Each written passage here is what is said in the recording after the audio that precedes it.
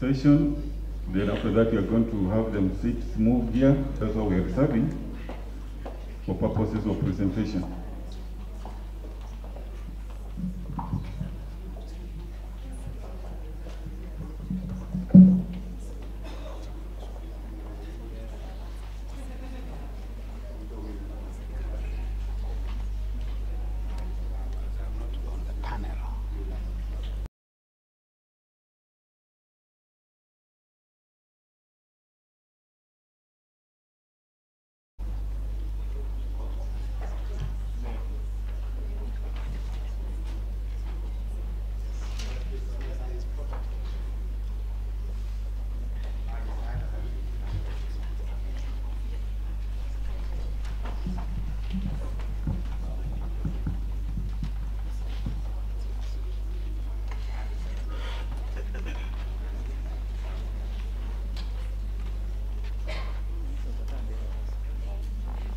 Special.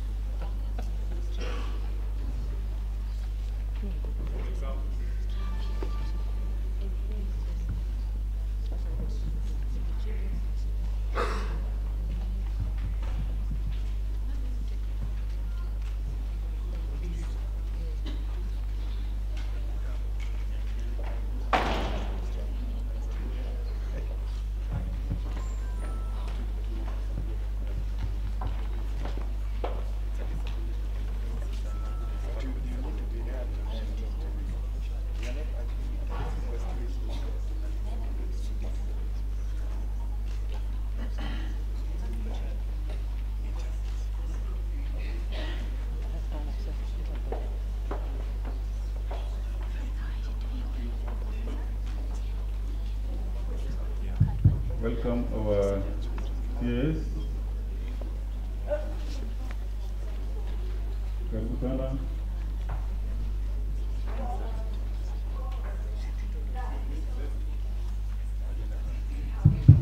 Let's go orderly. We have our guests already in place in the room.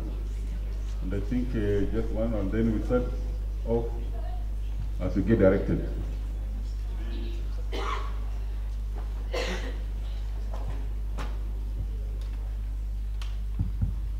The sign language interpreters, I think, said they can be seen from anywhere, so you don't have to worry where it's seen.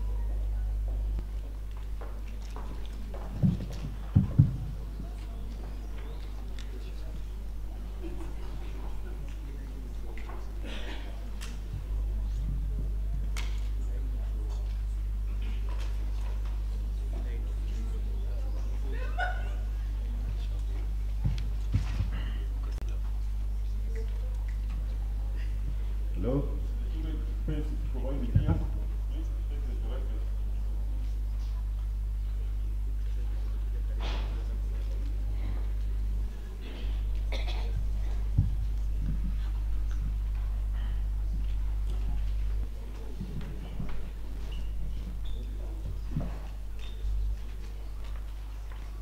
You have the children space this side, any child standing. You have your space here, please. The children, please come this way. There's a space for you here. We'll reserve the place for you. So we are ready to go, I believe. We already have done our prayer. We have our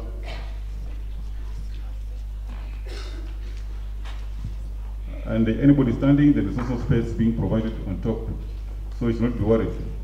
We have already done our prayers. We have our guests in the room already. You can see Mheshimiwa Honorable Mwaura, Isaac, Senator, Country Director Save the Children International, that is Wang Lee, our CAS, already seated also, Safaricom Director, and our guest, DFID, Tugume. So you are all welcome, but I think you'll be given the right introduction at the right time. When the guest comes in, final guest, another one coming, then we just start off. So we're keeping a 1 minute or two, I'm told, to hold on. Anybody with a challenge of sitting, please just fix yourself. There's some more space.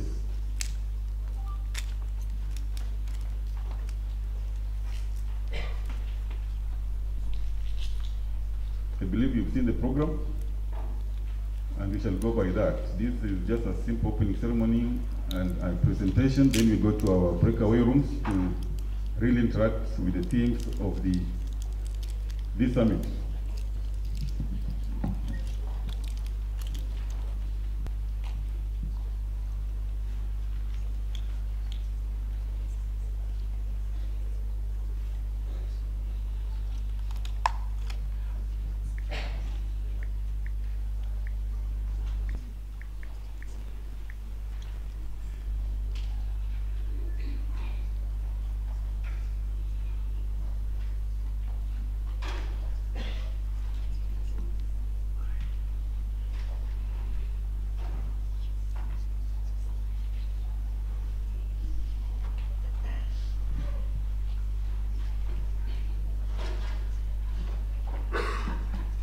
So the opening ceremony is going to be very simple, just 2-3 minutes speeches to just let us understand why we are here, to be addressed by our leaders and stakeholders, and then we'll have a presentation, and then we go into groups for about 1.5 hours each, where we'll have moderators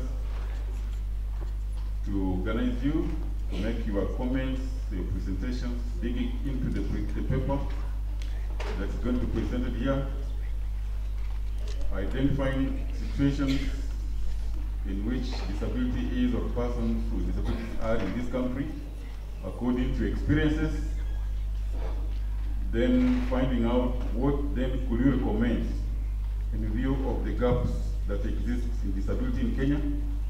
What do you recommend taking forward? So that is what we'll be doing actually. So the people who are inside here, I believe, are majorly persons who have been interacting with disability for some time, issues of disability. Welcome, Madam PS, Susan Mochache, our Principal Secretary, Social Protection.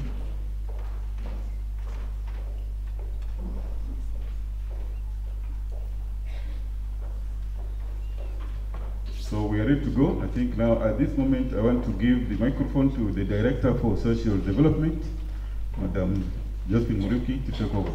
Karibu.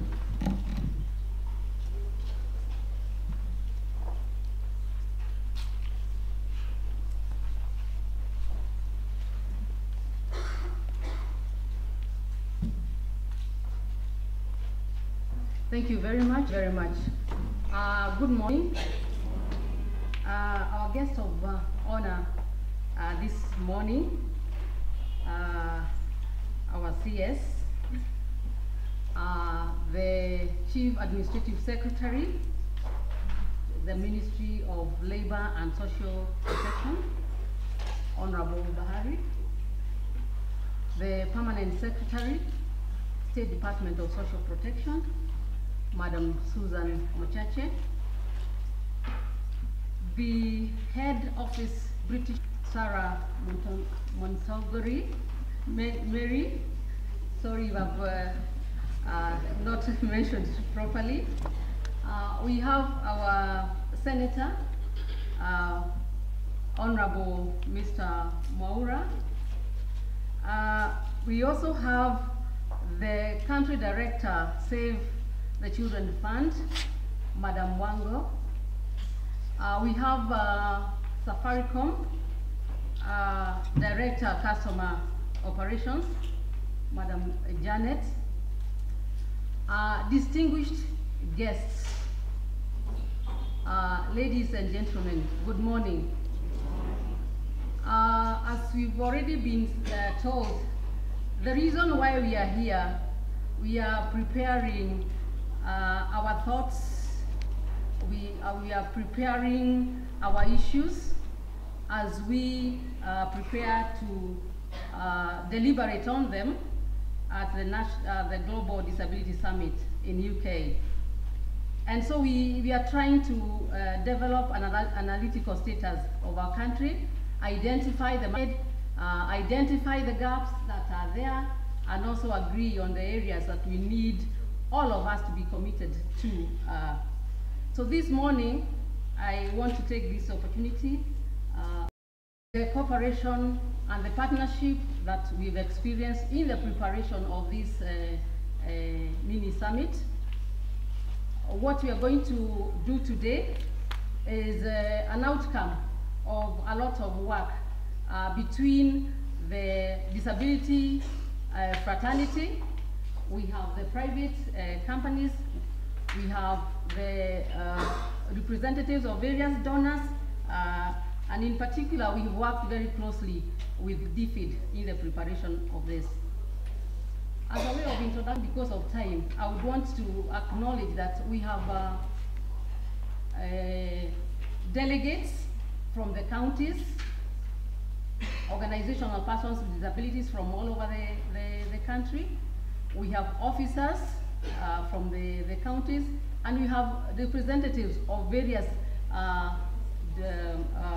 disability organizations.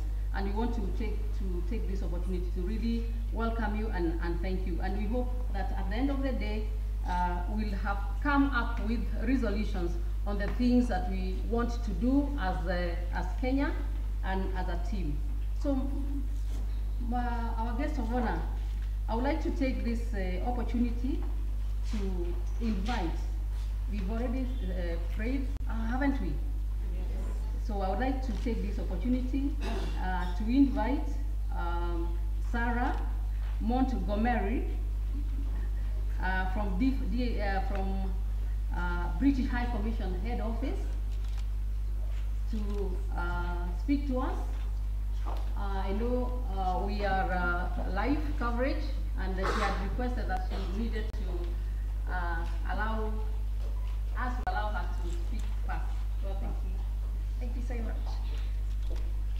Hello everyone. Principal Secretary, State Department of Social Protection, Pensions and Senior Citizens Affairs, Madam Susan Machache. On the Honourable Abdul Bahari, Chief Administrative Secretary, delegates from across Kenya, all protocols observed. Welcome to everyone. Ladies and gentlemen, I'm so delighted to be here today to be part of this very important conversation ahead of the Global Disability Summit, which the UK, Kenya and the International Disability Alliance will co-host on the 24th of July in London. I'd like to start by expressing my thanks to the Kenyan government for agreeing to co-host the summit, and in particular to Madam Machache and her team at the Ministry for really excellent collaboration, which will help to make the event a true success. And I have to say we really couldn't have asked for more. So we are very grateful indeed. As you all know, people with disabilities around the world continue to face appalling levels of stigma, discrimination and abuse, and all too often miss out on the opportunities that are the right of every person.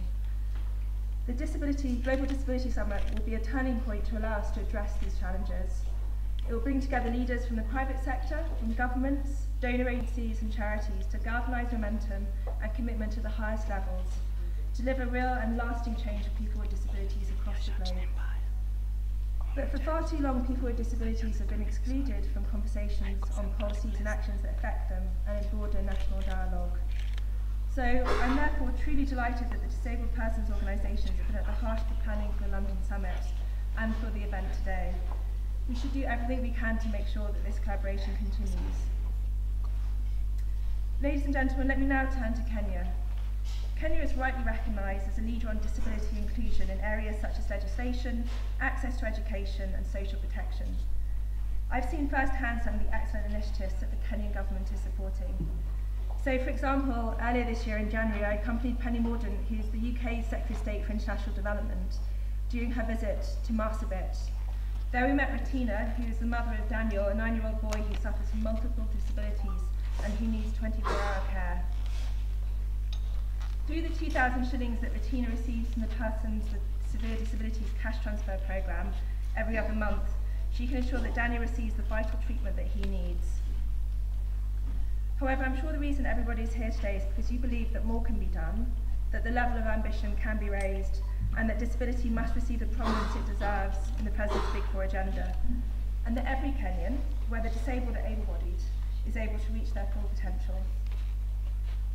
Earlier this week, Susie Kitchens, who is the British Deputy High Commissioner, and members of the High Commission team attended the 3rd Annual Legislative Summit in Mombasa. During the pre-summit event for persons living with disabilities, a number of progressive recommendations were made that build on the really strong framework that Kenya already has in place. These include the need for authentic and accurate disaggregated data and statistics, disability responsive budgeting, and representation in county assemblies. These are to name just a few, but again that meeting is another signal of Kenya's commitment to disability inclusion. Today provides a platform for a national conversation to read what the level of ambition should be. It will identify what commitments should be taken to London in 4 very important areas: in tackling stigma and discrimination, inclusive education, economic empowerment, and also technology and innovation. But I'm acutely conscious that there's much more than my own department, the UK for International Development, and the UK government can do. We're proud of what we've achieved, but we really do want to build on this. Examples in Kenya include our partnership with Leonard Cheshire through the Girls Education Challenge Fund to support over 2,000 disabled girls to access formal education. Our support to the NGO Kupenda to fight stigma and discrimination towards children with disabilities. Our work with Sense International to support their pioneering programme to screen infants for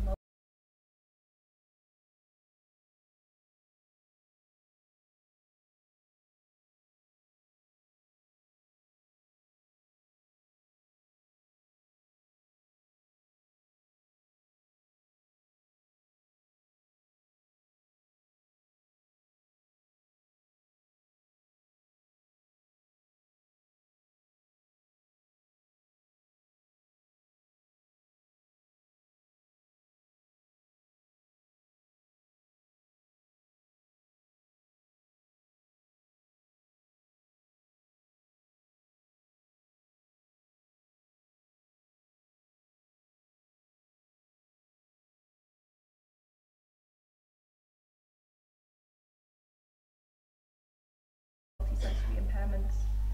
And then during last year's election, our support to humanity and inclusion to ensure more people with disabilities were able to cast their votes and more candidates with disabilities stood for election. The UK Secretary of State for International Development has been clear that disability must be at the heart of UK aid and embedded throughout all of DFID's policy decisions. The UK's team here in Nairobi, we'll be looking to many of you here today to think how we can think through that ambition and deliver on that ambition. Please stand ready to support us as we work in partnership with the Kenyan government, civil society and private sector. So that's all of you here today. Ladies and gentlemen, I'd like to conclude by wishing everybody the best for today's event, for London and for delivering on the commitments that we made. The knowledge, experience and commitment of everyone in this room offers the potential to make disability inclusion in Kenya a reality within our generation. Thank you very much. Sarah, better clap. 1, 2, 3. Thank you very much.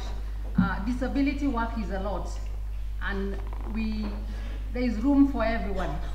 And for this, we involved everyone. And on behalf of the private sector that was involved in this, I would like to welcome Janet Atika, the Director Customer Operations Safaricom, to say something. Janet, karibu.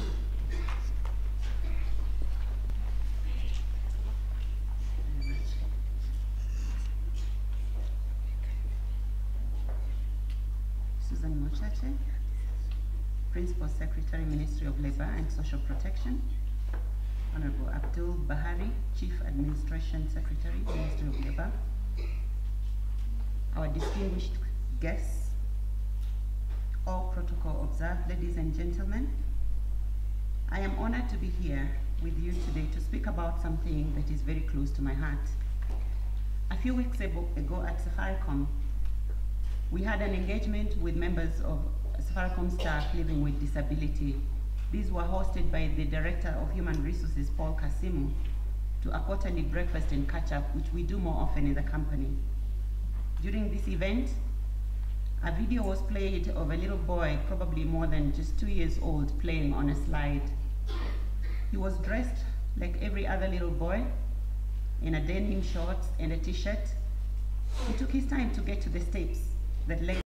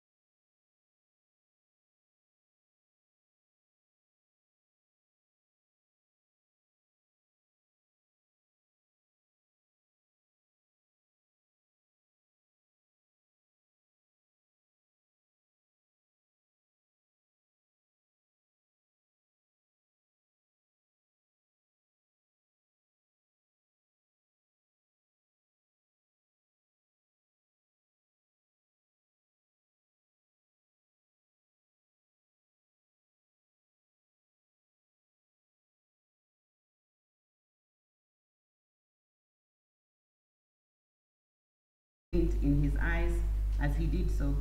It warmed the hearts of everybody in the room, so much so that there was an eruption of applause. I am sure some of you are wondering, so what about this? What is extraordinary about this boy? After all, the only thing kids do when they go to play at the grounds is to slide on the slides that are there. But this was no ordinary boy, you see. He was missing all the 4 limbs. He took much longer to get to the top of the slide than every other kid did, pulling himself up each step slowly, using his chin and sheer upper body strength to move from step to step. He must have taken at least a few minutes while the other kids raced up the steps in seconds. But none of that mattered as he slid down, laughing and enjoying every second of it, just like all the other kids had done. It was a poignant video, and one that drives home a big lesson taught by a little boy, that disability is not inability. He teaches us that we are our own limitation, that we can achieve anything we put our minds to, even if we do so in a different way from everyone else. This little boy teaches us that people living with disability can often achieve just as much, if not more than, the rest of us if given an opportunity to do so. And that, ladies and gentlemen, is what we at Safaricom are trying to do. We are opening doors to those among us who are living with disability. We're giving them opportunity to allow them to challenge themselves, to grow, and most importantly, to live with dignity that comes with gainful employment and self-reliance. In line with the Sustainable Development Goals, number 10, on reduced inequality, we're breaking down the barriers that make it harder for people living with disability to reach their full potential. This means investing in design and modification of our offices to allow easy access navigation, providing enhanced medical cover that takes care of their special needs, and inculcating a culture of diversity and inclusion that encourages members of staff to appreciate the beauty of diversity and advocate for inclusion for all, regardless of age, gender, religion, ethnicity, physical ability, and others. We believe that our company must be a reflection of the communities we serve, and it is our responsibility to ensure that everybody is represented. Recently, in line with our strategic pillar of developing relevant products and services, we carried out an audit of our customer propositions in order to find out whether we have included everybody. Our findings were revealing that actually visually impaired customers faced a number of challenges while interacting with our M-Pesa platform, which is our flagship. So we embarked on a journey to bridge that gap by making M-Pesa fully accessible to this segment of the population, a journey that led to the birth of M-Pesa Interactive Voice Response, and we launched this in December 2017. On the same day, on the same day that the world marked the International Day of Persons Living with Disability. It is the start of something exciting for us, ensuring that we leave no one behind, that we innovate with the special needs of different end users in mind, and that we become truly inclusive organization reflective of everybody we serve. In light of this, Safaricom continues to build strategic relationships with various organizations, some of whom are present and here today. These include Kenya National Association for the Deaf, Kenya Union of the Blind, Kenya Paraplegic Organization, the Organization for the Physically Disabled of Kenya, and of course the umbrella body, the National Council of Persons with Disability, amongst others. In fact, so committed are we to ensuring inclusivity of persons living with disability that we've set ourselves a target. We are working towards ensuring that by the year 2020, at least 5% of Safaricom employees will be persons living with disabilities. This is a big jump from where we are today. We're humbled to report that actually this number is 1.7% today. It is an ambitious target. We are ambitious as a company, and we know that we'll achieve a 5% of persons living with disability working in Safaricom by the year we have mentioned. Ladies and gentlemen, as the Director of Customer Operations at Safaricom, I head the team with the largest number of staff living with disability. I have the pleasure of interacting with them on an everyday basis, and I have seen firsthand just how much they have to offer and how much we, both as an organization and as a country, stand to benefit from creating more inclusive workplaces. Just mention at least, just so that we can bring ourselves to the picture, Safaricom has 6,000 employees, and Customer Operations Division has around 77 persons living with disability working in Safaricom. But inclusivity is not tokenism. As much as we're making a conscious effort to hire more people with disability, we are also careful to ensure that we are only hiring those with the right qualifications. It's about head of the DFID, Sarah Montgomery, the head of the Save the Children country director, Wang Lu, the director of social development, all the officials who are here, all protocols observed.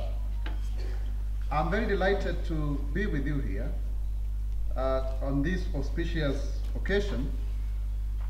I've just come from the legislative summit that brings together members of the Senate and the members of the County Assembly, where we had very fruitful deliberations on the issues that affect persons with disabilities in our pre-summit, as issued by a very comprehensive communique that has just been alluded to by the head of DFID. I stand here very proud of the fact that the United Kingdom has actually identified Kenya as a country that stands having made progress in the inclusion of persons with disabilities in this region. We feel very honored that the United Kingdom chose Kenya to co-host the Global Disability Summit. Let's clap for ourselves.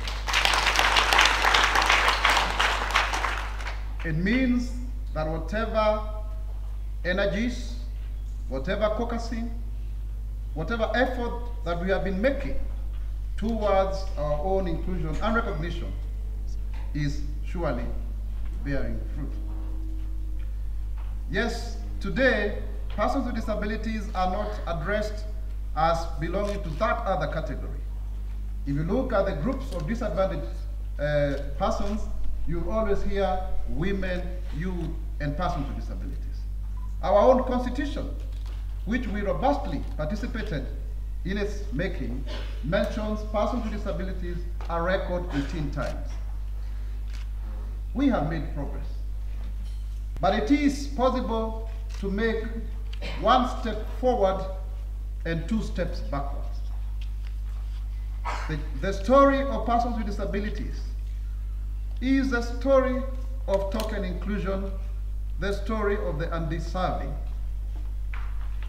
We have laws, but can we eat those laws? Do they speak to the day-to-day challenges that we face as persons with disabilities? And the answer is yes. The challenge is in the implementation.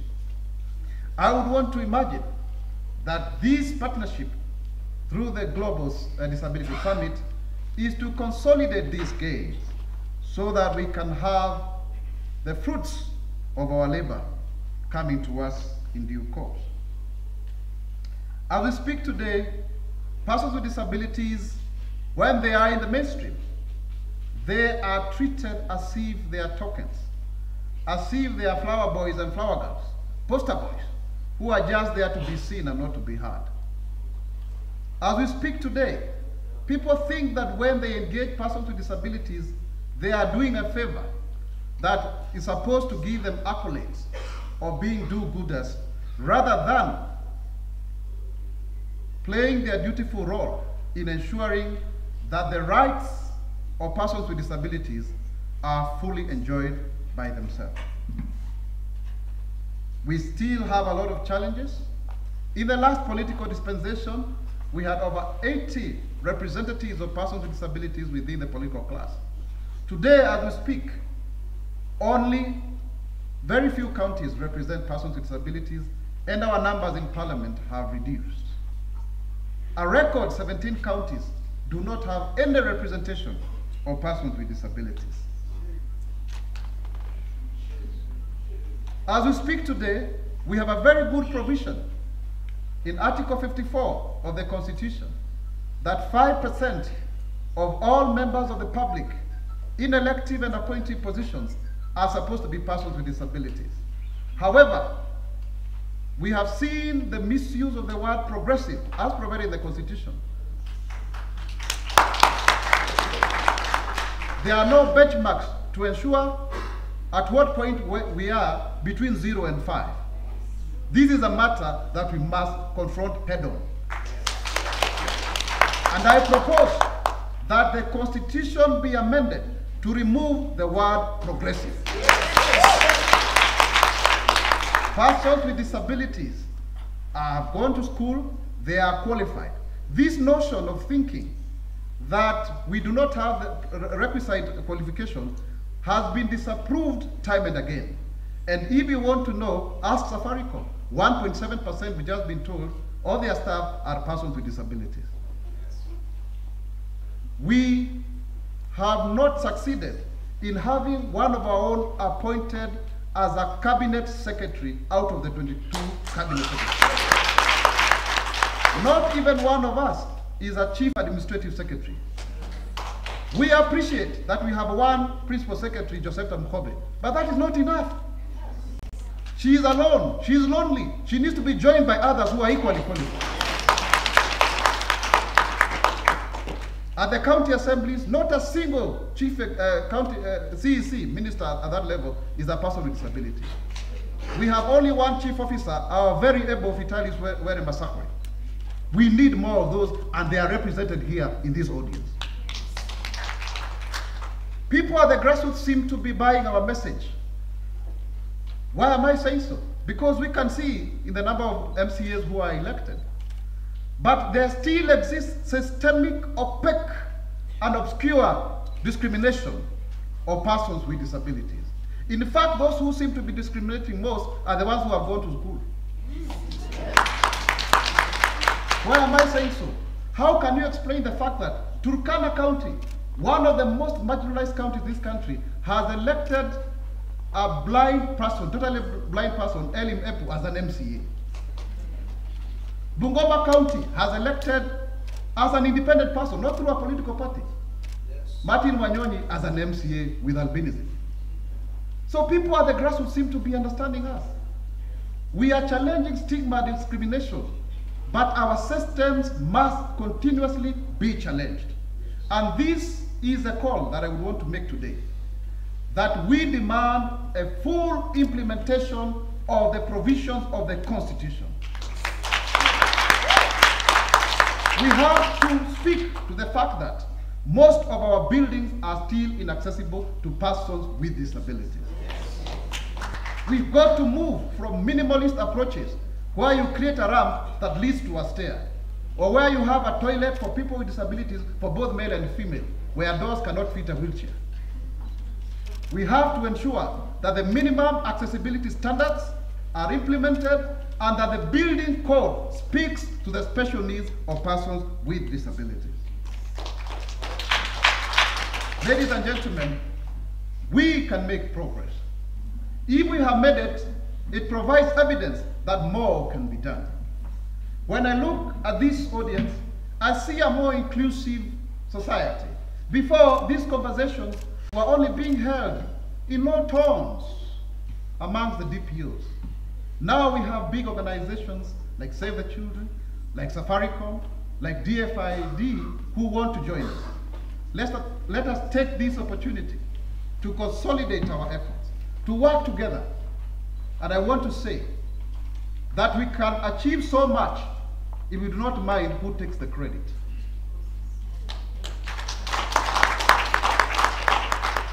we will excel in what we know to do best, and that is championing for the rights of persons with disabilities.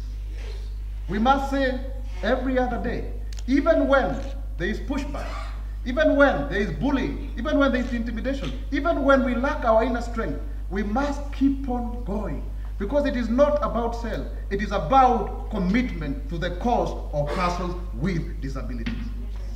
So thank you very much. I'm very glad we demand inclusion, and we really want to say that the time has come where laws must speak to the true needs of persons with disabilities. God bless you. Thank you very much, Mr. Mwaura. Another clap for Mr. Mwaura. Thank you very much. I would like to, at this moment, to invite the Permanent Secretary, Madam Susan Muchache, to come and address us and invite our guest of honor, Madam P.S.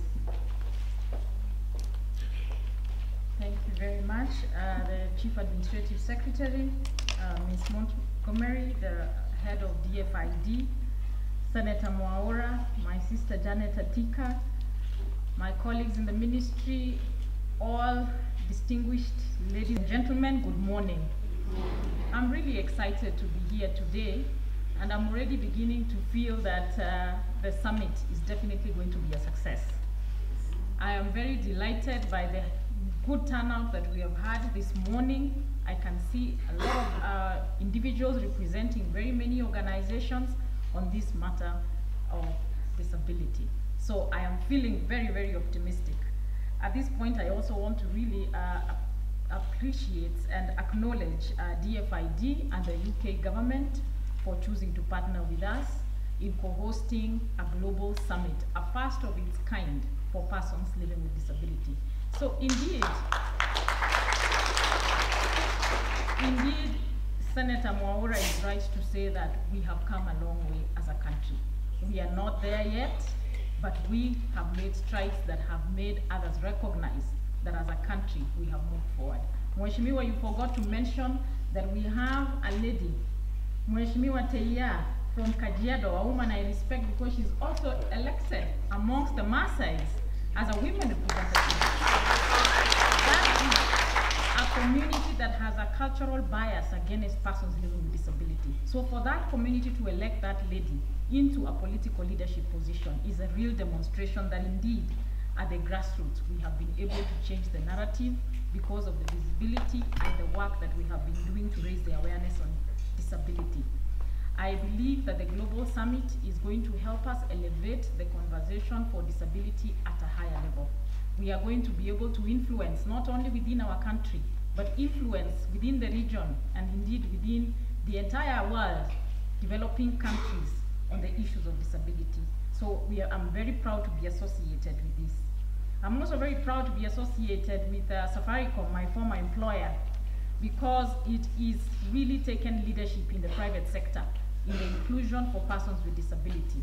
And I hope that other private organizations will be inspired to follow the cue that Safaricom has taken to recruit persons living with disability who have demonstrated that they can deliver. And secondly, to even partner with us as we go to the Global Summit and also participate in the conversation that we'll be having, a very important conversation about technology and assistive devices, which is so critical when we are talking about disabilities and empowerment for persons living with disability. While we have still a way to go, I am very delighted to also share with you, Mwaura, because you've raised an issue that is also very dear to us, the issue of accessibility for persons living with disability into buildings. The fact that the Cabinet Secretary in charge of transport, housing and infrastructure will be joining us in London is also a very big milestone for us. Because as the government leader on the issues to do with accessibility into buildings and roads, he will be there listening to this conversation at a global level, and I want to believe that will also be another serious marking point, turning point for us in terms of having serious champions for issues to do with persons living with disability. So it is not my morning. I want to now take this opportunity even as I acknowledge and appreciate every person that has been involved in this work, the National Steering Committee that has organized this and that continues to work with us to organize for the summit in London, I want to just assure you of our commitment to make sure that the summit is a success and that as a country we are properly represented. We are looking forward to the outcomes of this meeting because you know that we have to be carrying with us commitments on how we will be progressing the agenda for disabilities when we come back home. So I am praying that we are going to have a successful engagement and come out with very robust and very practical and leading commitments that we will take with us to London. Na kwa hayo machache ningependa kuchukua nafasi hii kumkaribisha the Chief Administrative Secretary katika Wizara ya Leba na Maslaha ya Jamii, Bwana Abdul Bahari. Welcome CAS of Kenya.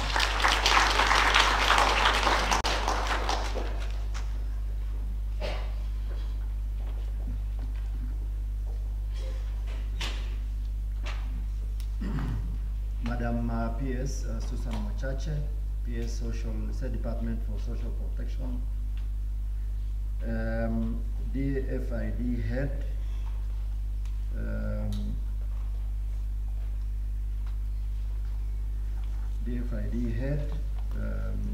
Madam Montgomery, sorry for the mispronunciation. Sarah from Safaricom, who is the Director Operations, Sales Operations. Honorable Maura, ladies and gentlemen, good morning. First and foremost, I want to convey the greetings from the Cabinet Secretary, Ambassador Ukur Yatani, who really was planned to be here this morning, but because of other commitments that came up, he was not able, or he has not been able to be here. And as the Chief Administrative Secretary, I'm here to represent him today. I must say that I'm glad to be here today. And I must thank all the organizers who have put together this pre-summit. And I want to thank you all again for having come out in large numbers to attend this conference, or this pre-summit. I have no doubt, looking at the representation here, that the outcome of this function, or of this pre-summit, is going to enrich our deliberations in London when we get to the full summit. So welcome, feel free, and let's engage. I now want to take this opportunity to read the speech of the Cabinet Secretary. Ladies and gentlemen, invited guests, distinguished persons with disabilities, all protocols observed, good morning. Today we are glad gathered here from all corners of this country and beyond to analyze the situation of persons with disabilities in Kenya in the context of inclusion and provision of services that uplift their welfare.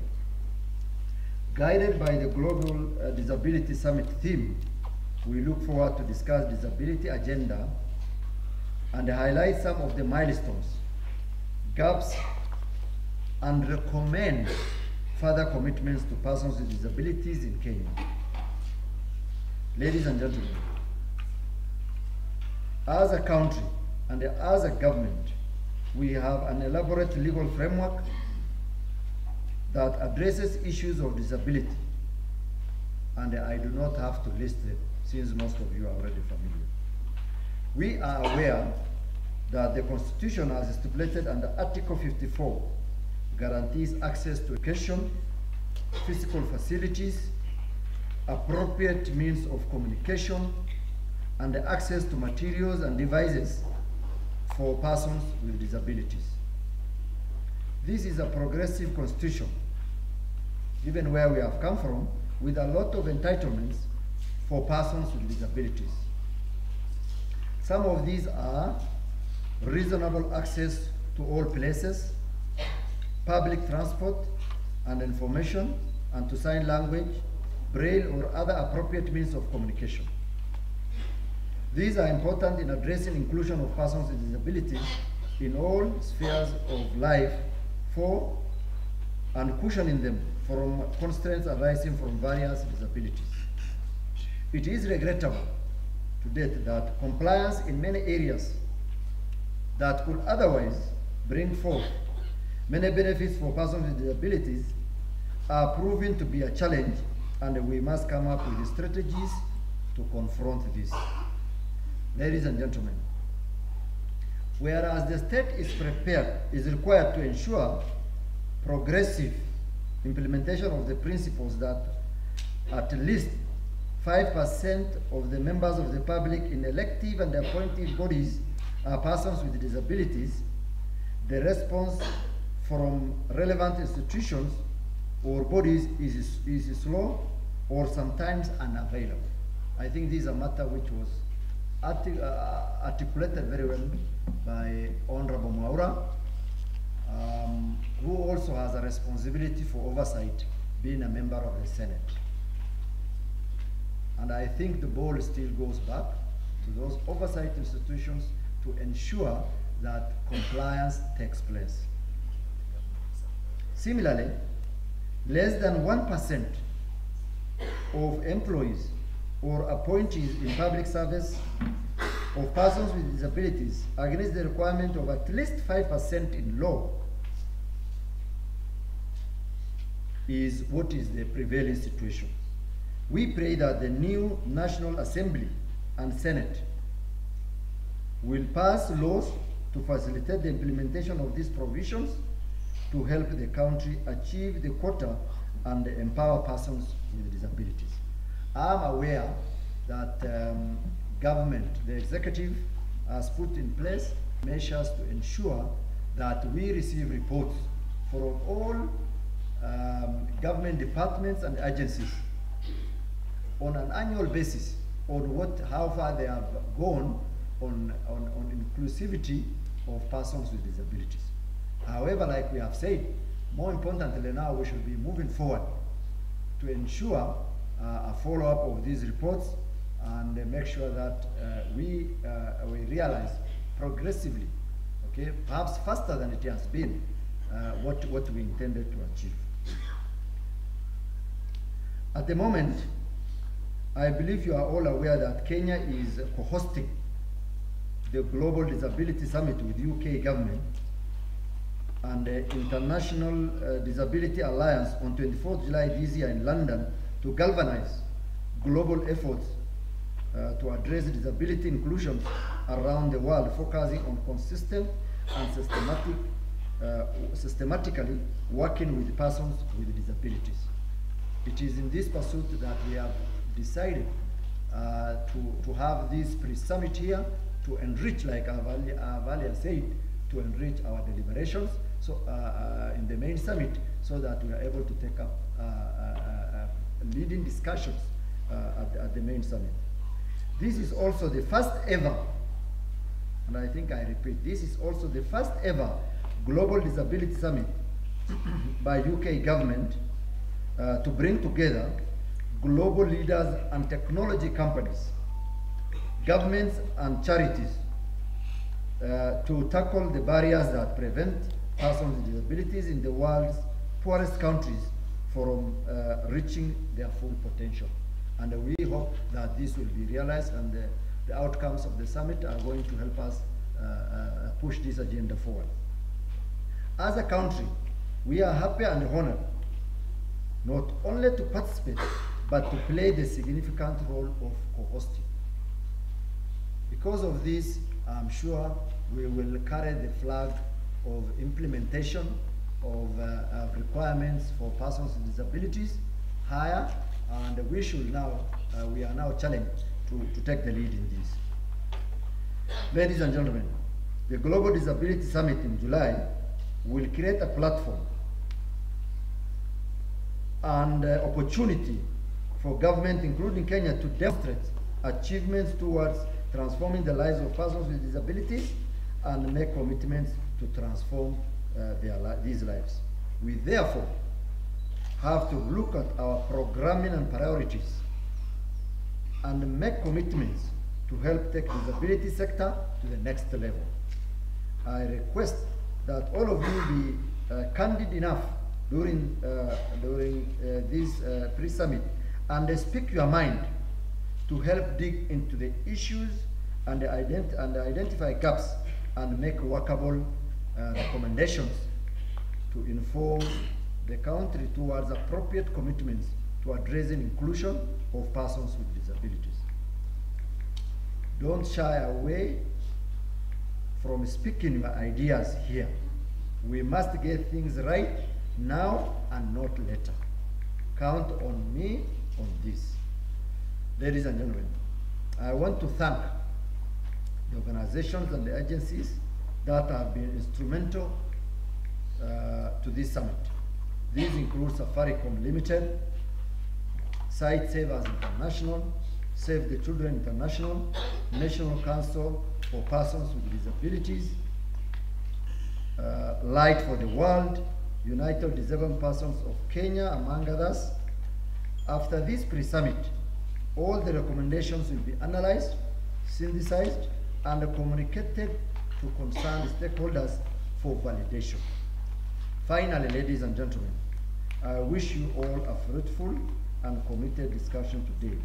I do reaffirm my commitment to this cause and assure you that I will lead in taking your commitments for the pre-summit to the globe, and thereafter request that we all work together to achieve and actualize the rights of persons with disabilities in Kenya and the world. I believe we are going to London, not as Ministry of Labor and Social Protection, not as ministries, departments and agencies of government, not as civil society, not as disability sector, but as Kenya. Thank you and God bless you.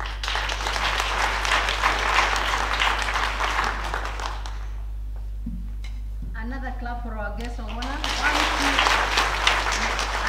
I'm requesting for an organized clap, and this way, 1, 2. 1, 2. Thank you very much, our guest of honor. Our guest of honor, I want to seek for your indulgence. According to the program, we still have some time when we could look at the paper that has been prepared, analyzing the situation in Kenya on the area of policy and registration and the implementation program. This is a paper that has been jointly been prepared under the leadership of Dr. Samuel Kabwe, the Disability Caucus for Implementation of the Constitution. We have Mr. Anderson Gitonga from the United Disabled Persons of Kenya. We have the representatives from the Ministry of State Department of Social Protection. We have Madam Elizabeth Oyugi, the Sight Savers International. We have the National Council for Persons with Disability. We've had Josephine Gitonga from DFID. We've had Tanya from HI, who have provided us with a lot of secretariat, and all of you, many of the organizations, our guests, were able to provide input to this presentation. And so I would like to request that you allow us to present what has been prepared jointly, and I would like to ask my colleague Peter Musaki to make the presentation of the report.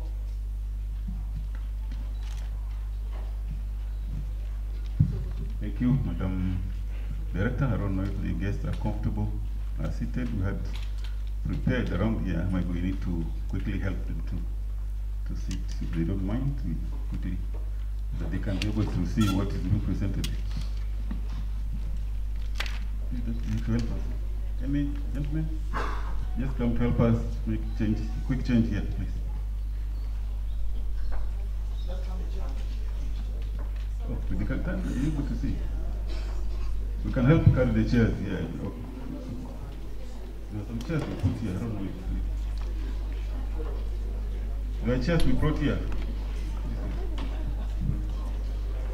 So you can sit. Thank you. Sorry for that. We'll endeavor that you get it. Okay, thank you. Next slide. Sorry. Okay, so this presentation is outlined, as you can see, background to this mini summit, overview of the situation of persons with disability in Kenya, gaps identified based on the situation analysis. So let's go to the presentation again. Now, the background to this mini summit. Now, maybe just to take you off that the Global Disability Summit is taking place in UK.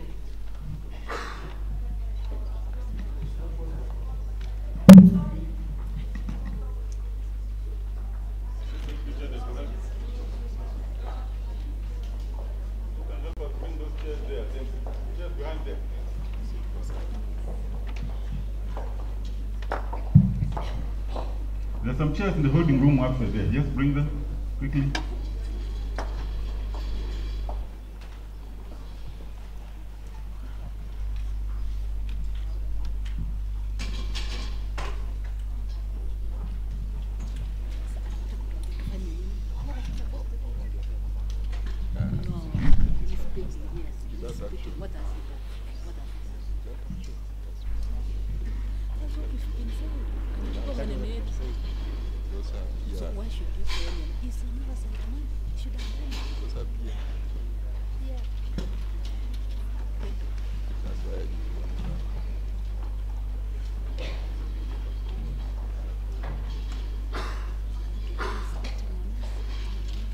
Okay, thank you for, I'm sorry for that. So we are on the third slide, and we're saying that as a background to this, we have this summit taking place, the Global Summit taking place on 24th July in London, and it's co-hosted by three main actors, that is the government of UK, United Kingdom, the government of Kenya, and the International Disability Alliance, the umbrella organization.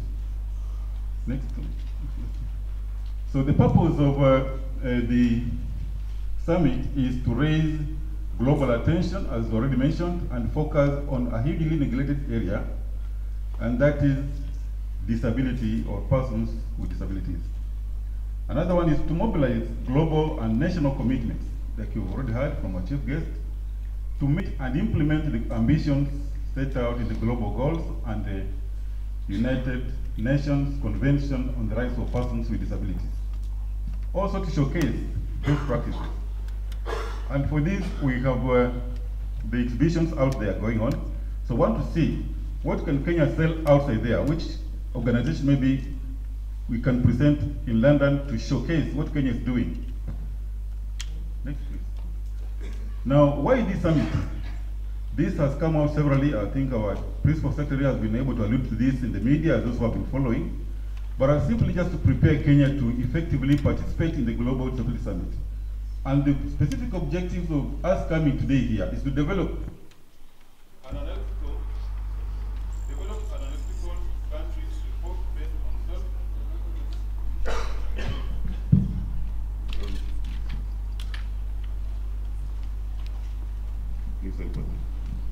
to develop an analytical country report based on self-assessment. So as I said earlier, we are going to go into groups and then want to assess the situation as it is, according to our own experiences. So we have a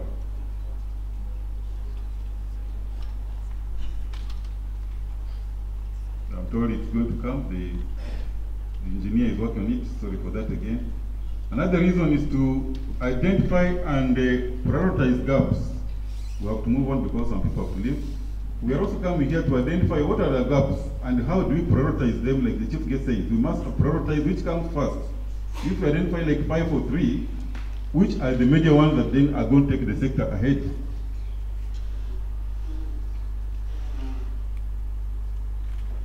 Number 3 is to develop a consensus. We are also here today to develop a consensus on the key commitments, so that we are saying, like the chief guest again said earlier, he is happy that we have come and we represented can we say this is what we are committing as a country and not necessarily the ministry or the government, but all stakeholders as Kenya?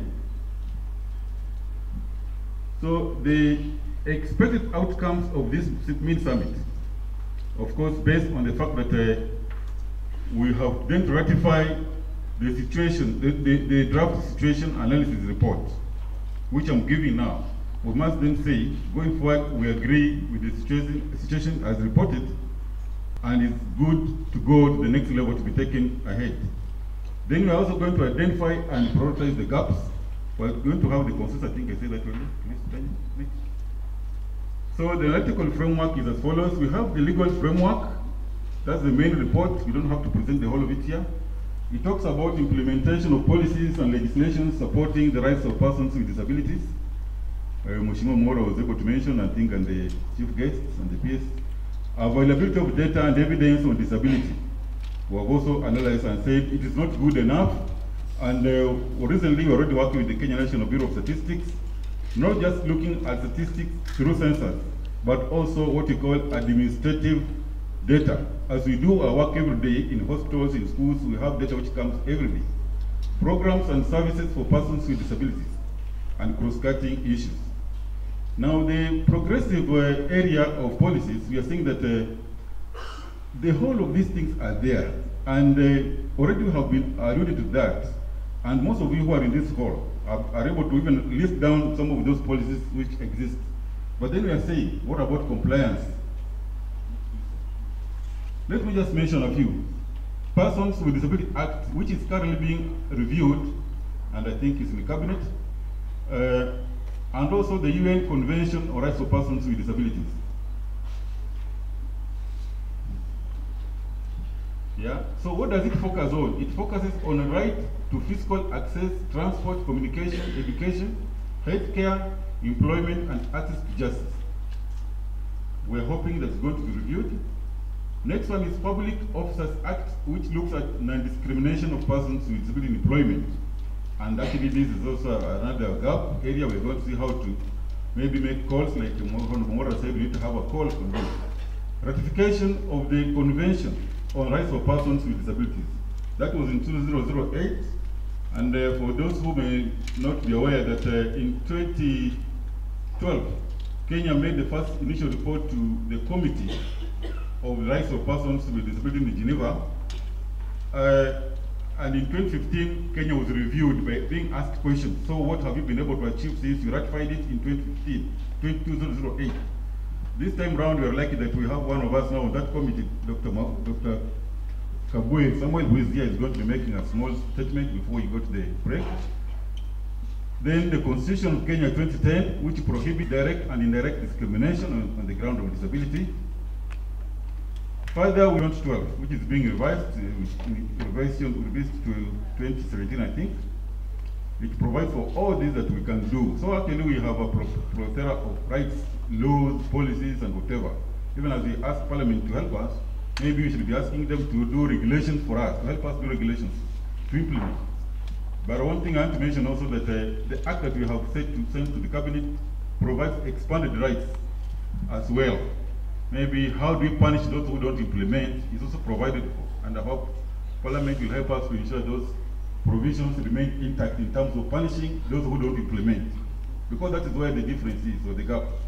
Basic Education Act of 2013, Kenya National Employment Policy 2014, Ministry of Labor and Strategic Plan 2013-2017, it provides for this. Even as we go now 18 and ahead, we just carry.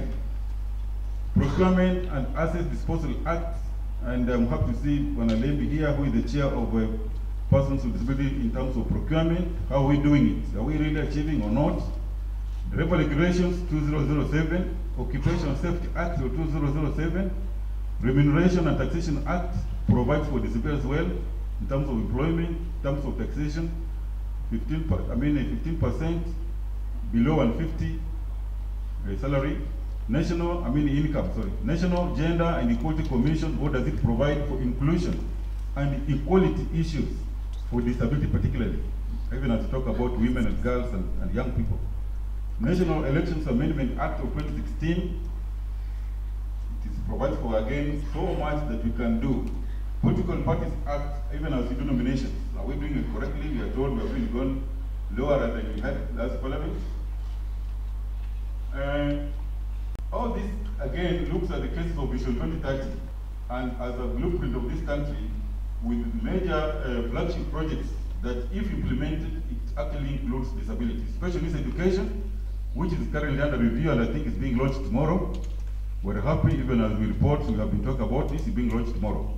National disability policy that is in its final stages of approval. Now, the implementation has challenges, just to mention. One, enforcement of existing laws. That is a major one that we have to see now. We just don't want to commit and we do nothing. People must be punished for not actually providing for disability. Inadequate budgetary allocation. We have talked about inclusive budgeting. Are we doing it or not? What can we do? Non-prioritization of disability in government planning and processing. Does it just come up by the way, even as we do mainstreaming, or we deliberately do it as a right? Inadequate capacity of the National Council for Persons with Disability. This is the main government agency under the ministry to lead on implementation. But beyond that, is it being effective to carry out its mandate? Lack of implementation of guidelines for policies and policies which have been developed. We have some of the policies but don't have guidelines. Other challenges, we have low involvement and unstructured engagement with the state actors.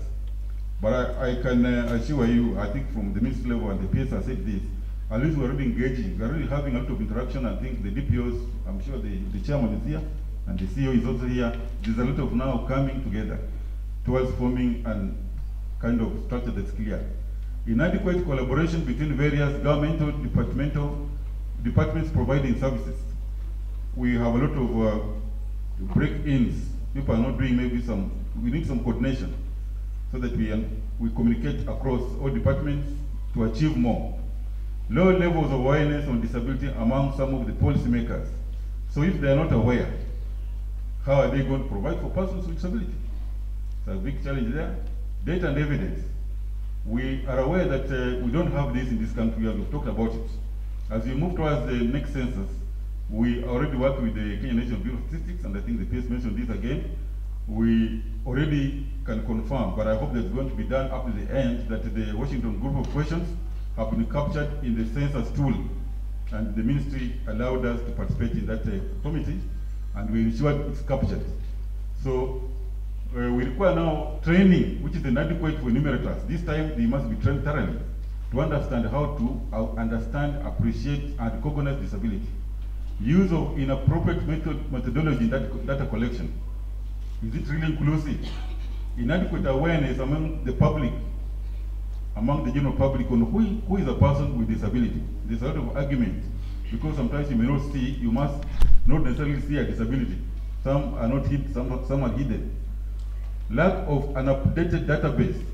We have talked about this for time, and I think the council has a duty to do this, even as we talk about it, that they have a database that is available on disability in terms of sex, disability, age, locality.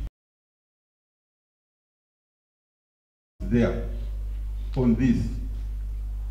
But as you say here about discrimination and this, what are we doing about it? National Council has a program of mainstreaming, which they go everywhere doing this, mainstreaming, sensitizing, creating awareness that exists.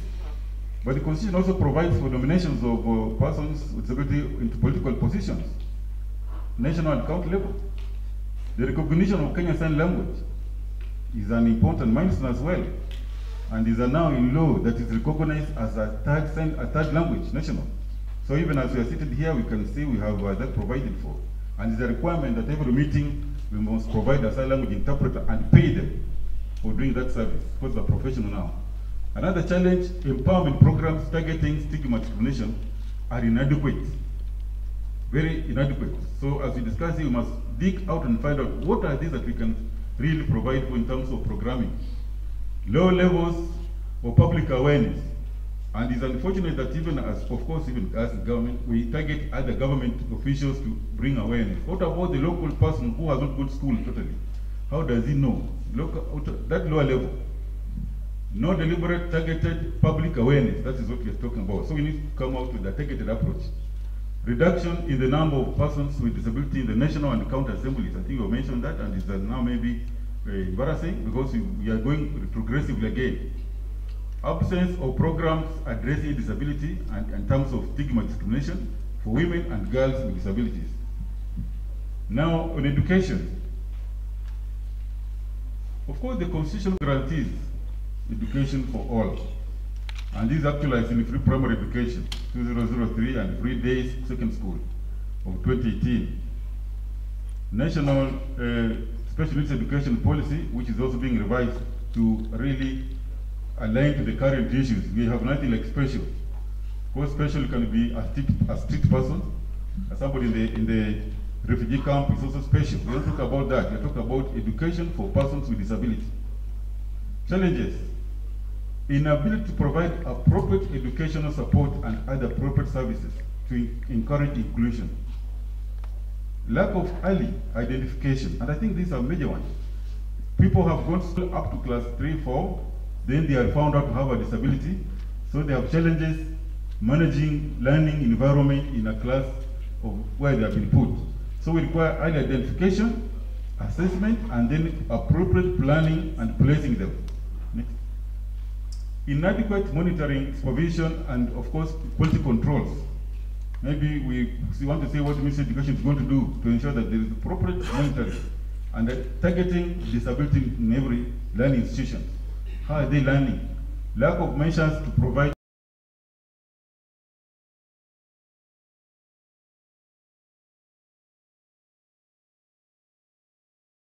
reasonable accommodation. Even as we come in, you can see we are sometimes struggling to ensure that people are accommodated even as they sit. Those are the small details you may not know. And you have heard from Bumura mention latrines or toilets or washrooms, putting them together and calling them disability toilets. And these things have happened. And it's not that you just mentioned, we have seen it. So we need to separate and call it accessible washrooms. Not necessarily disability. It's not, the toilet is not disabled. Lack or inadequate resources to make adaptation to schools to have accessible environment for learners. We must provide. You don't just say the school is here and then you don't do it, then students not coming to learn.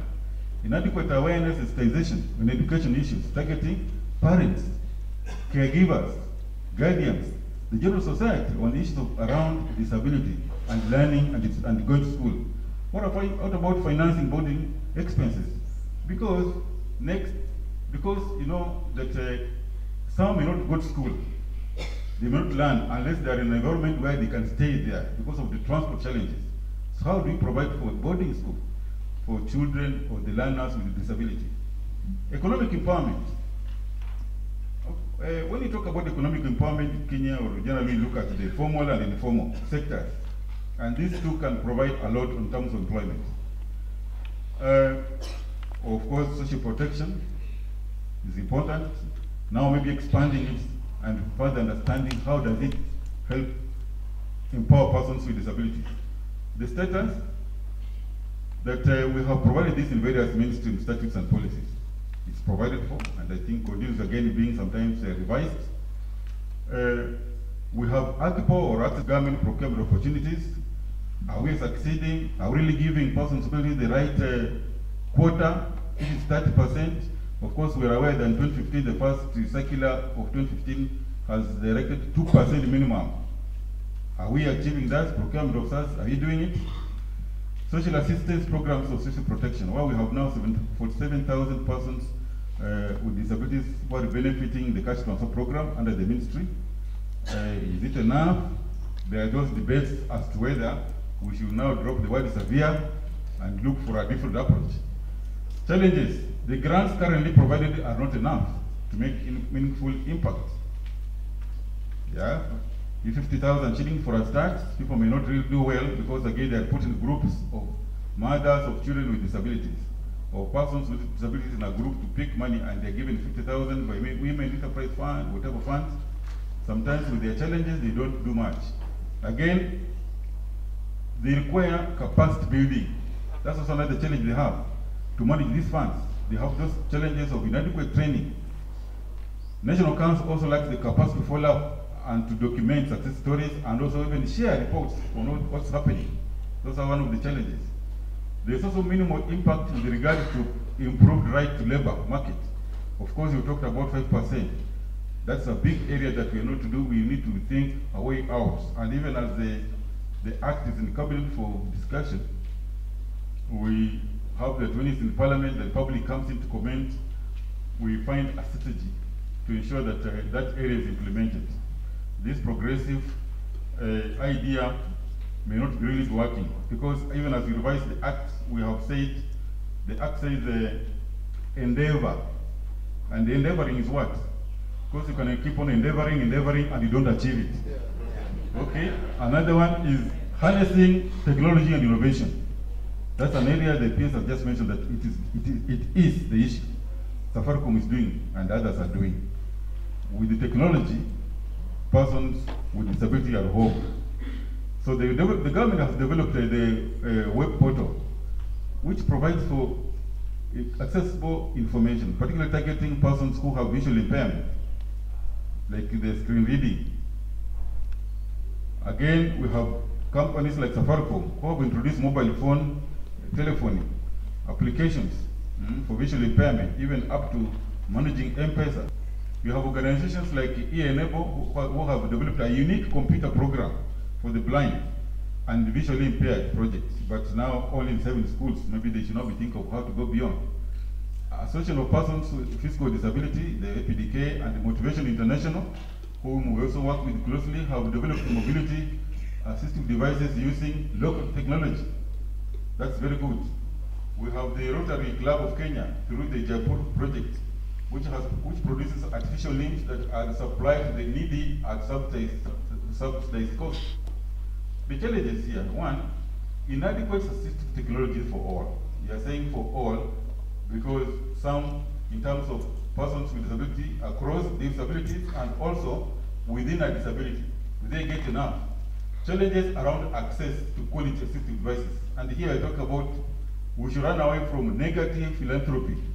Somebody just imports wheelchairs and gives out without assessment, without following the right procedures. People have not been assessed, and therefore they get body sores on their bodies because they are using bad wheelchairs. So can we ensure that we have a clear process of requesting and you are assessed, and then it goes to the person who makes the wheelchair, says this wheelchair costs this much to fit you. Then you go to National Council to fund you, or you go to support whoever is supposed to fund. A clear procedure. I hope this National Council and EPDK and other producers, we can come up with a clear system. Because I remember this was provided for under what we call Access Project, which EPDK, World Vision, Motivation Africa, and others were leading. Inadequate, affordable information and communication in accessible formats. These things are not there. Even as we are sitting here today, we had requested that they give us a program for today, which is in Braille, but I've not seen it. They keep saying, oh, we are on the way coming.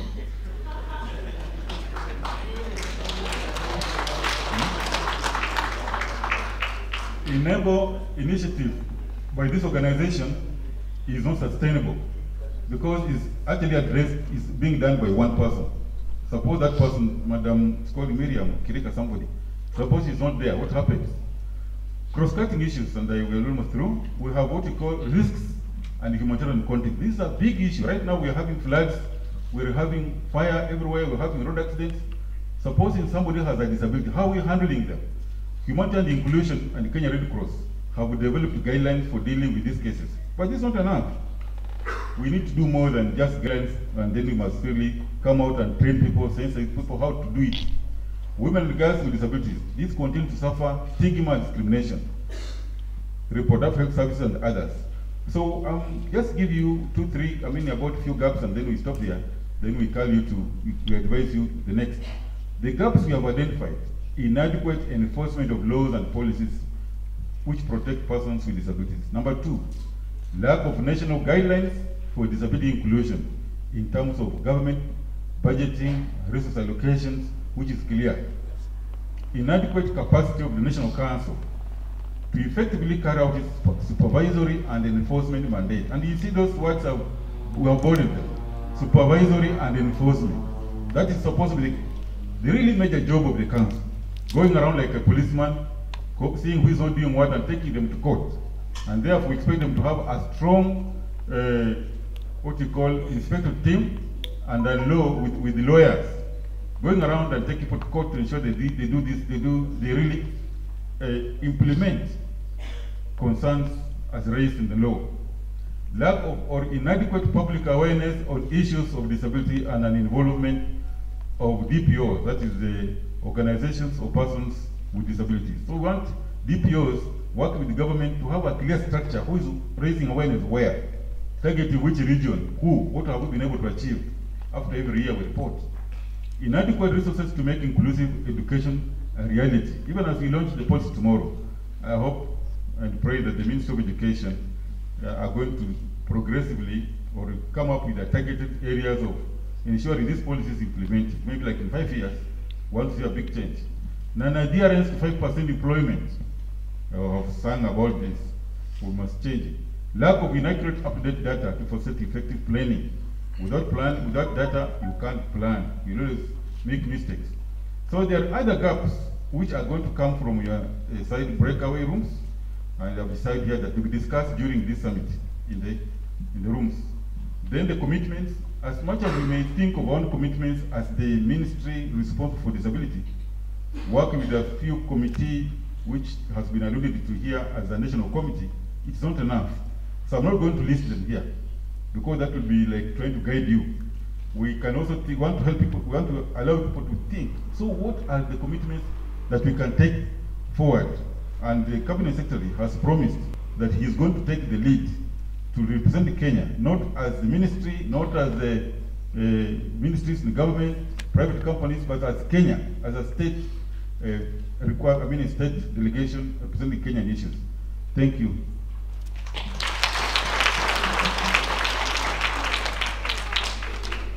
Thank you, Madam Secretary. Just before, I want to request Dr. Kabwe just for a minute to say something to guide. Oh, sorry. Somebody, Claire, how are you? Yeah, Claire is supposed to make a response to that presentation. Just 2 or 3 minutes. Yes, can you use that one? Can you use this one? Can you use this one?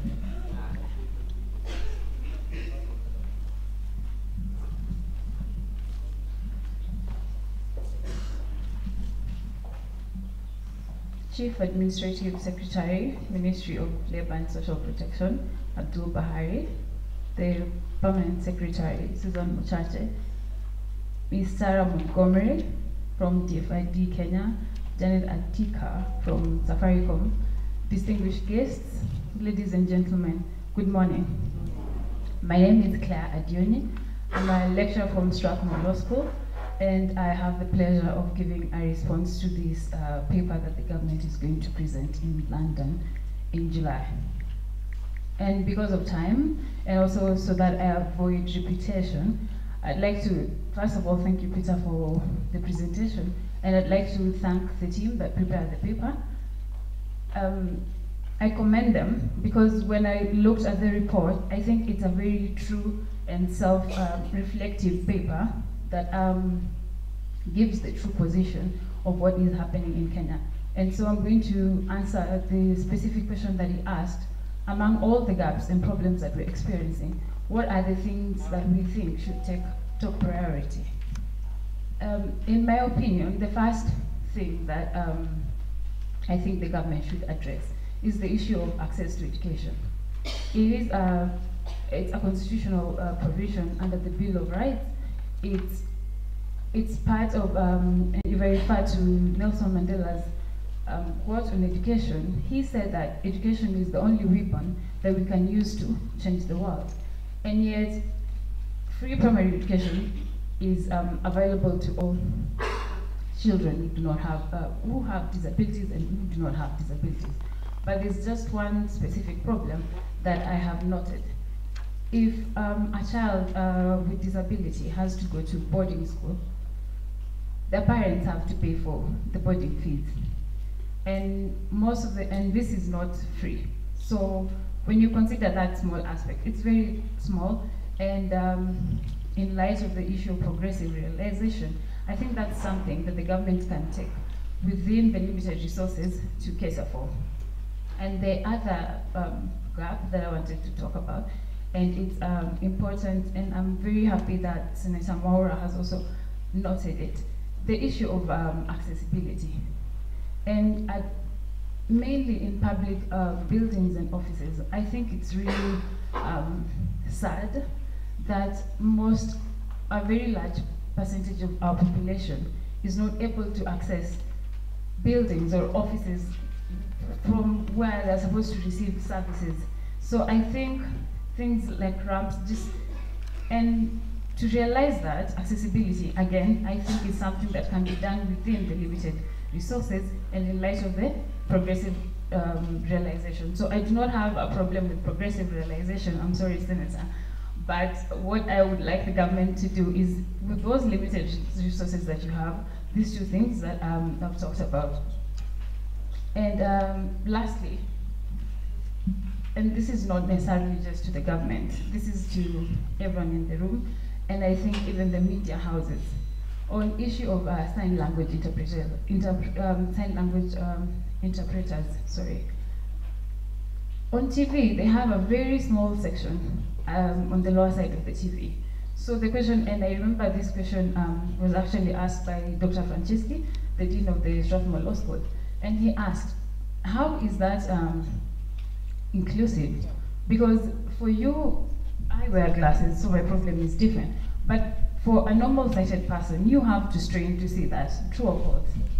Yeah, so how are we catering for this group of people in such a limited way? So that's something else the government can do, can drive policies on this. The media houses can put a little bit more effort to try and include that group of people in that sector. And I think that is all I can give for now. Thank you for your time, and thank you all for attending.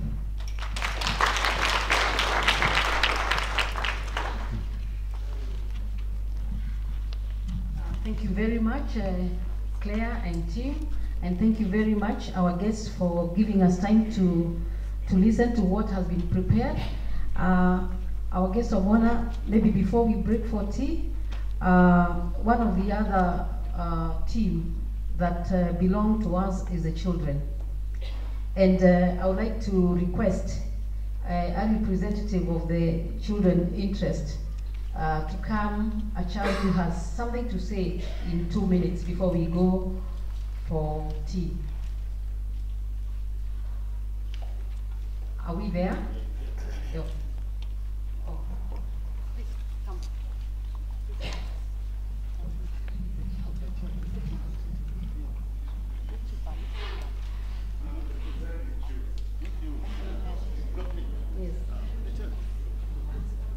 Yeah, there were children who were supposed to come, but if that is not the case, then I'm going to ask the Save the Child Fund Country Director on behalf of the children fraternity to say something. Okay.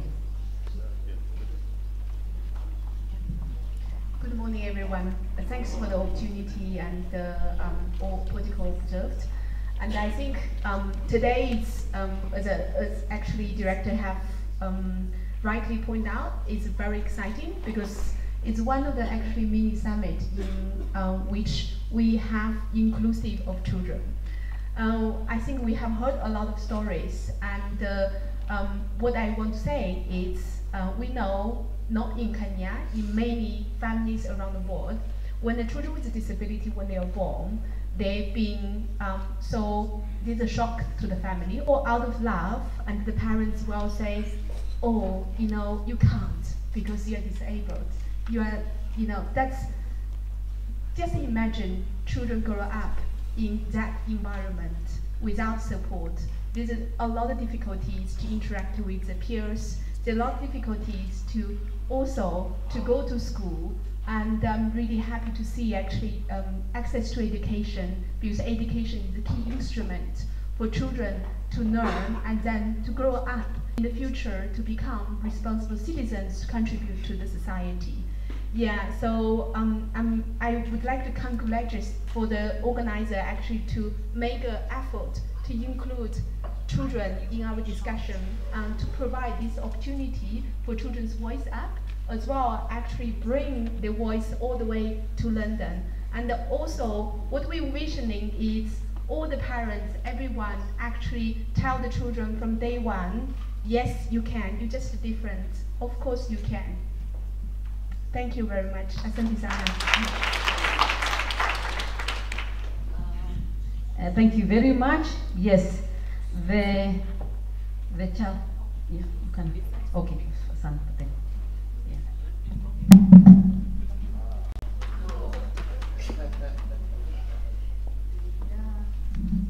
So it's really my pleasure to invite. She will tell us who she is. Good morning, everyone. My name is Alice Wenrimo from Feed the Children. I'm in Form 3 at Uthiru Girls High School.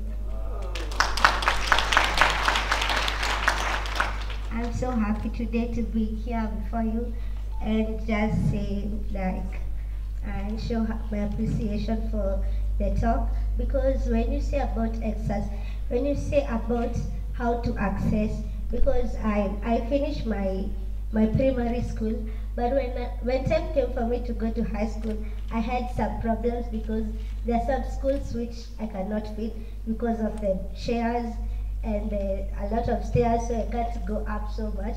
But I want to support that thing that those who are considering about disabled, please just consider us because of the seats. Because I went to a school and found that there were seats, but the seat where I sit, they are too high and my legs are hanging. So I know that I'm talking on behalf of shorts. Yeah. And for me, I want to say that if maybe I had a fear, like if I go to the university, which university will take me? Because I know you have to walk from one class to another, and sometimes I get to walk so slow. So I don't know if they can even provide like a service which can be able to transport you from one class to another in order like to save time.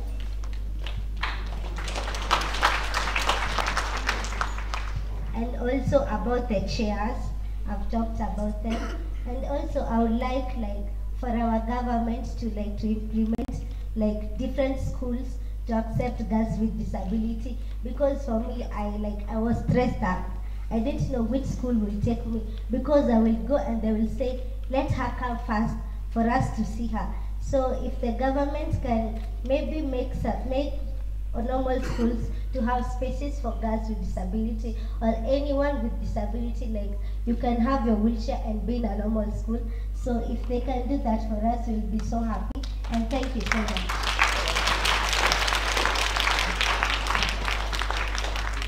Thank you very much, Wairimo. The pleasure to take you down. No, I think you need to remain here as we go for tea. I would like to ask this team, though on behalf of DFID, you need to come here. We need to have a group photograph as we move out for tea. Oh, Mr. Kabwe, there's something you want to announce? Okay. Okay, hi. Yeah, but after this, you take a photograph. Thank you. Mr. Kabwe, here.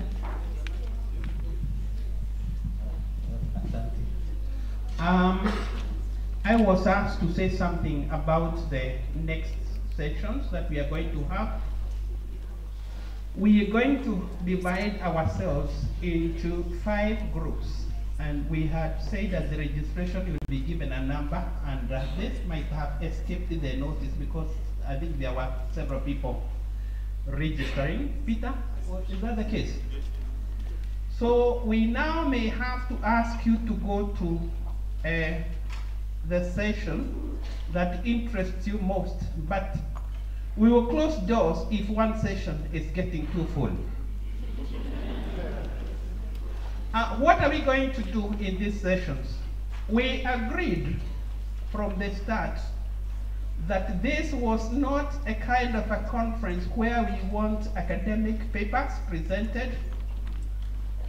We want to give people opportunity to speak their mind, and we want, where possible, to share experiences, not in a formal written, you go to speak for 20 minutes, it's what you can say in 2-3 minutes.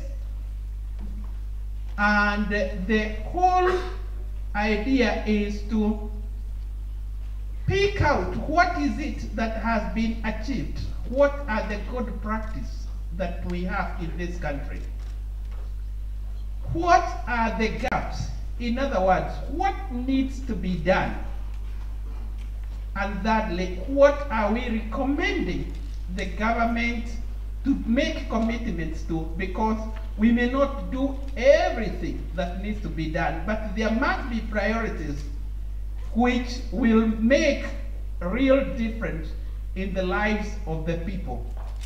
So we have facilitators, moderators, and those who are also called facilitators in those groups. They are not supposed to give long papers. We are supposed to stimulate discussion.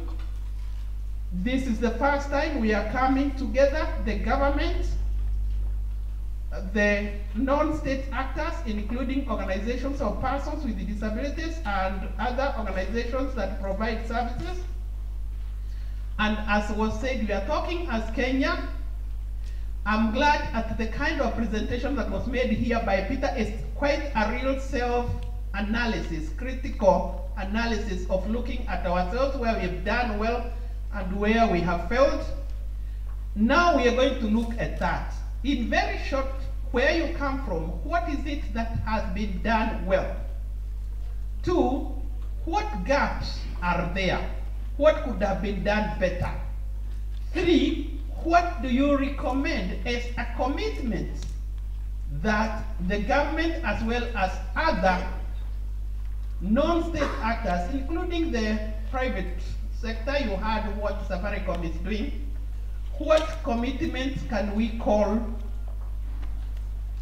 to ourselves? So those are the 3 issues that you'll be considering in your group discussion. The first group is on stigma and discrimination, where you may deal with the issues of women, we may deal with the issues of psychosocial disability, and issues that touch on us too much on stigma and discrimination. The second group will be dealing with the issues of education. In inclusive education, our focus is mainly on inclusive education.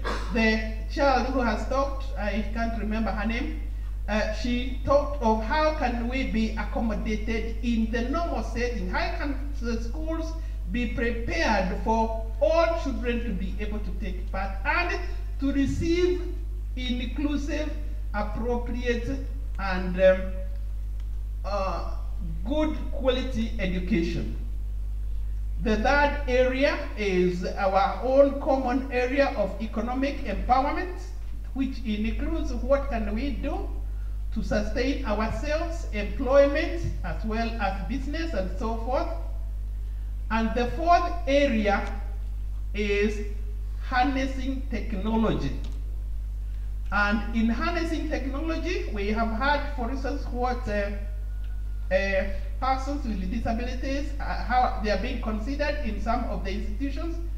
Technology is in all areas of information, communication, even in the area of mobility, like we have heard of the wheelchair, the Jaipur foot, and so forth.